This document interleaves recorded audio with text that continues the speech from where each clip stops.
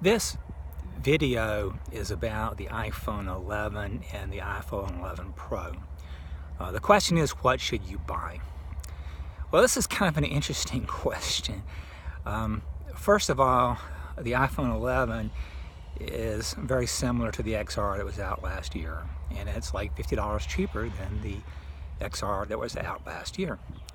Okay, but the 11 Pro is more similar to the XS that was out last year. And the XR was the biggest seller and the XS was not a big seller. But I'm suggesting you should only buy the Pro and just forget the 11 even exists. Okay, here's the reason for that. First of all, the Pro has a better build. And in addition to having a better build, it also it has 3 cameras. It has a zoom on one camera. You can control and run at least 2 cameras at a time if you need to. And in addition to that,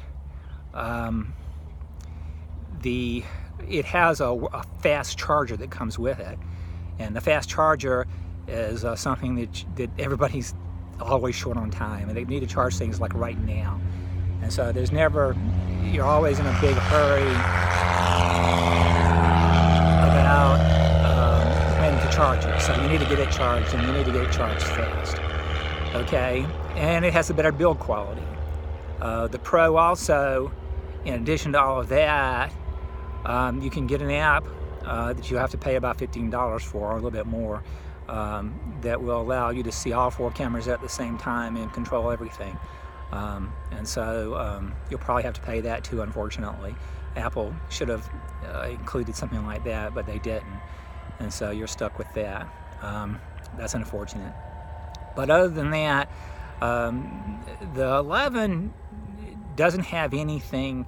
It's not as water resistant. It doesn't have as good a build. Even though it may be better than the XR last year, which is the biggest seller, it's still, the disadvantage is so great, it's worth going with the Pro. Also, the Pro is kind of interesting. It comes in like a 64 gigabyte for $9.99, or you can get a 256 or a 512. But it's better even if you got the 64, which most people would really need at least a 256 or better. Because of the 2 4K cameras it has, because of all the 4K, it has 4 4K cameras on it, including the self cameras of 4K. And so you really do need more than the 64. But even if you had to get the 64, which is the absolute worst that you had to do, you would be vastly better off. Even though you would constantly maybe do 1 video each time and then have to download it to something else, but it would be worth it. If the cost is a matter of fact, it'd be better to get the Pro at 64 rather than to get a maxed out 11 or something like that. Some content creators having that extra camera and having that control with that app, you will have to pay that $15 for the app. You will need that app probably. But anyway, that's my call. I say get the Pro, forget everything else.